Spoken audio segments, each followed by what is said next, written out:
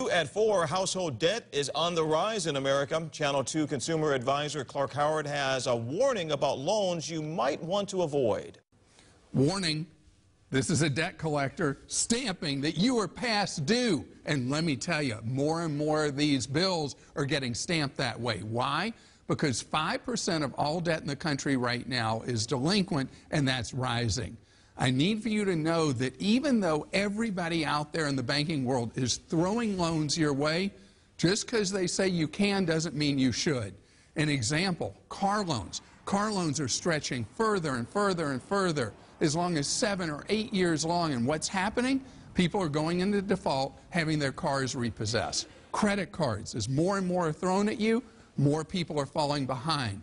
Be careful. If you know that you have a hard time handling debt, then don't take it on. Be careful, because I don't want you to have that anxiety where you're afraid to answer your phone or afraid to go to the mailbox. I'm Clark Howard.